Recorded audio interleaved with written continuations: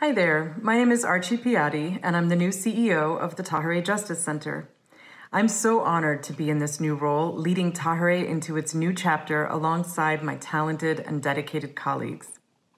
I want to say first that I'm so grateful to Tahirih's board of directors for giving me this opportunity, and to Layli Miller-Muro, our incredible founder and leader for the last 20 years, for mentoring me since I first came to Tahirih.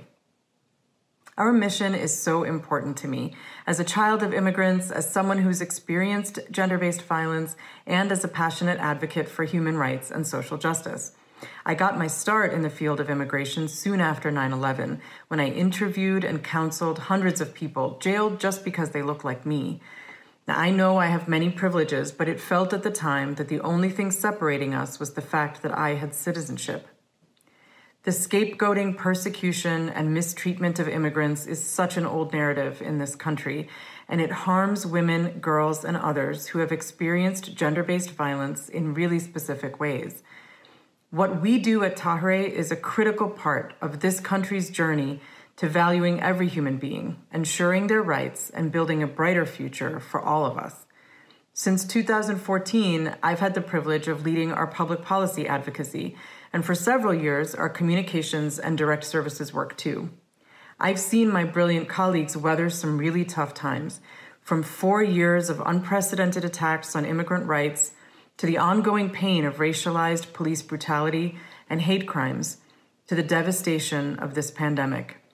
But we continue to center our clients, care for each other, and strive for a better, more just society that welcomes immigrants and respects the dignity of every person. Now, I've been asked a number of times already about my vision for the organization.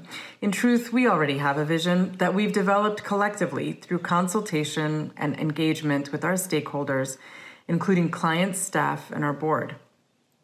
As CEO, I aim to uphold that vision and carry on the great work that makes Tahirih so unique. Of course, I do have plans for building and improving upon how we do things.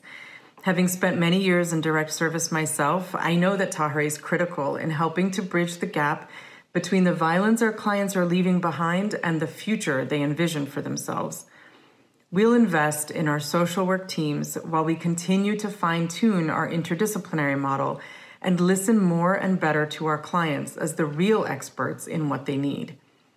We also need to keep pressing for federal and local policies that help survivors find safety in the U.S., but now is the time to be bolder and demand changes to our immigration laws that not only prevent backsliding, but also help us pave the way toward a more humane and just system.